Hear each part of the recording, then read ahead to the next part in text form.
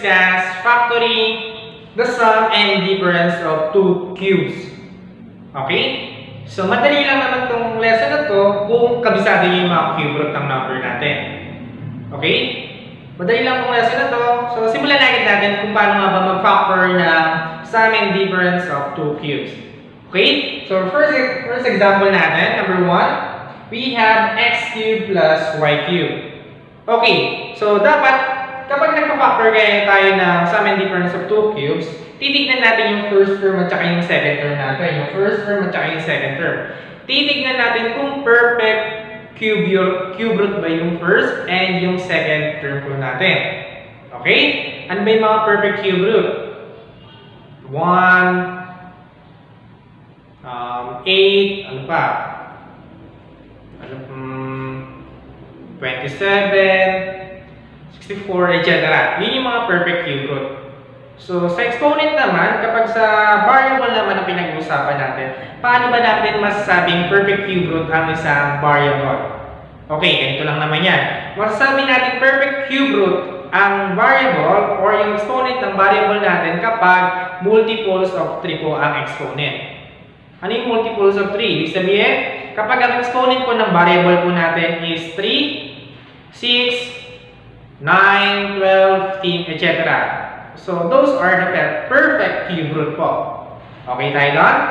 Ulitin ko para masabi natin perfect cube root po ang isang variable, titignan po natin yung exponent. Kapag ang exponent po ng variable po natin ay multiples of 3, automatic sila ay perfect cube root. Okay tayo doon? Then, yung mga number naman or yung numerical coefficient, titignan din natin mabuti kung perfect cube root ba. Ano ba ibig sabihin ng cube root sa number? So, for example, cube root of 8. Ano ibig sabihin ng cube root of 8? So, ibig sabihin nun, think of a number, mag-isip tayo ng number. Kapag minultiply natin ng 3 beses sa sarili, ang lalabas dapat 8. Ano ba yung cube root ng 8? Ano yung number kapag minultiply ko sa sarili ng 3 beses, ang lalabas ay 8? Ano nga ba yun? 2. Pwedeng 2, di ba? Tama, 2. So, 2 times 2 times 2 is equal to 8. So, cube root of 8 is equal to 2. Nagkakaintindihan? Kailangan isipin natin yung number. Kapag minultiply natin sa sarili ng 3 beses, ang lalabas yung pinapakuhang cube root. Nagkakaintindihan? Okay, balikan natin yung example natin. For example natin, we have x cubed plus y cubed. Sabi ko kanina, masasabi natin perfect cube root ang isang variable kapag ang exponent niya ay multiples of 3. Kunin muna natin yung cube root ng x cubed at y cubed. So, ano nga ba yung cube root ng x cubed? Cube root ng x cubed, so 3 divided by 3, 1 or x na lang, x na. Okay, anong sign? Positive. Next, cube root of y cubed is equal to y na lang po. Okay, then, after natin makuha yung cube root ng first at saka second term natin, okay na, maglagay tayo ng malaki, mahabang parenthesis.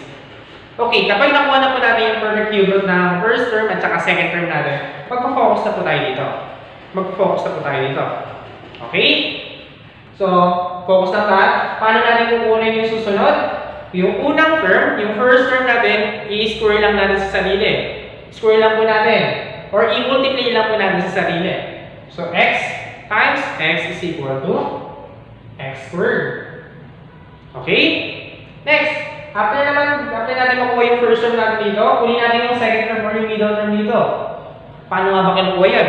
I-multiply lang natin yung first at saka yung second. After natin i-multiply lang po sa negative. Sa negative. I-multiply po natin sa negative. Nagkakaintindihan? Para makuha yung nasa middle term, i-multiply si first at saka si second. After pa-multiply si first at saka si second, i-multiply naman po natin sa negative. So, x times y is equal to xy. Times negative is equal to negative xy. Okay na tayo dyan? Then, para makuha naman natin yung last term natin dito sa loob ng parenthesis, yung y naman natin, or yung second term, i-square po natin, or i-multiply po natin by itself, or i-multiply po natin sa sarili. So, y times y is equal to positive y squared. Nakuha na po.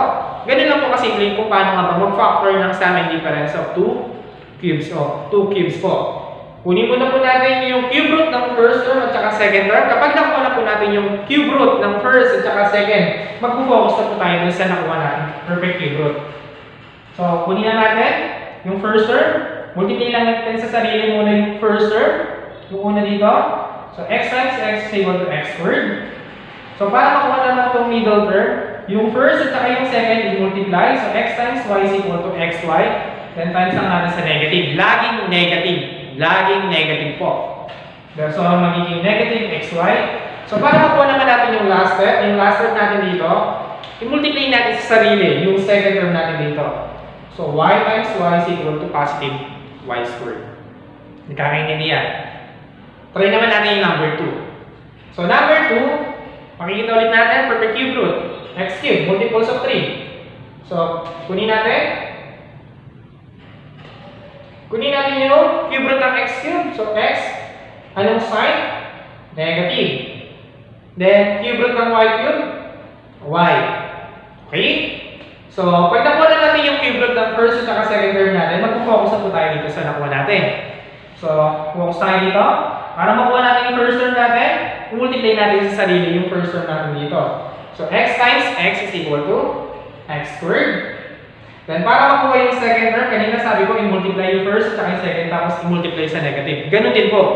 I-multiply yung first at second, at i-multiply sa negative. Laging negative. So, x times y is equal to xy. X times negative y, x times negative y is equal to negative y.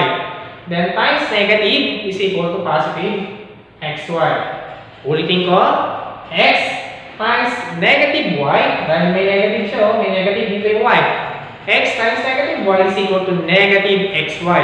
I-multiply po ulit natin sa negative. So, the answer is positive xy. Laging negative. Yung multiply natin sa negative, yung first at yung second. After natin mag-multiply yung first at yung second, i-multiply naman po natin sa negative. Okay tayo ba? Then, para makuha natin yung ulit, i-multiply natin sa sarili. So, negative y times negative y is equal to positive y squared. Ganun lang po kasimple. Kunin yung perfect cube root ng first term at saka ng second term. Pag nakuha na po natin, ilagay natin kung ano yung sign. So, ano yung sign ng binigay, ilalagay natin din yung sa una para i-discuss natin. So, kapag nakuha na natin yung cube root ng first term at saka second term, mag-focus na po tayo dito sa una. So, kunin natin yung first term sa kabila, multiply lang natin sa sarili. So, x times x is equal to x squared. So, para makuha natin yung middle term, yung first at saka yung second, i-multiply natin. X times negative y is negative xy.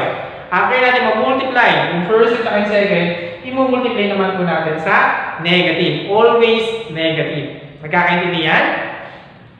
So, para makuha naman po yung last term, i-multiply natin sa sarili yung second term natin dito. So, negative y times negative y is equal to positive y squared. Okay tayo doon?